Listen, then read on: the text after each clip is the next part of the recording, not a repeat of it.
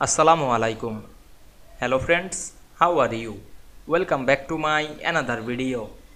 In this video, I am going to show you how to remove date and slide number in Microsoft PowerPoint. Let's get started.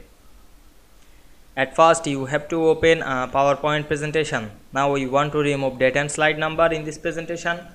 Firstly, we can see here all slide have a slide number and date. Then we go to the insert menu and find and select the slide number option, and we can see here open a header footer window. Now we want to remove the slide number and date and time. Check mark of the date and time and slide number, then click the apply to all to remove the slide number from all slide. Then we check the all slide. We can see here not available the slide number and date and time. I hope you enjoyed the video. Please like, comment, share and subscribe my channel. Thanks for watching.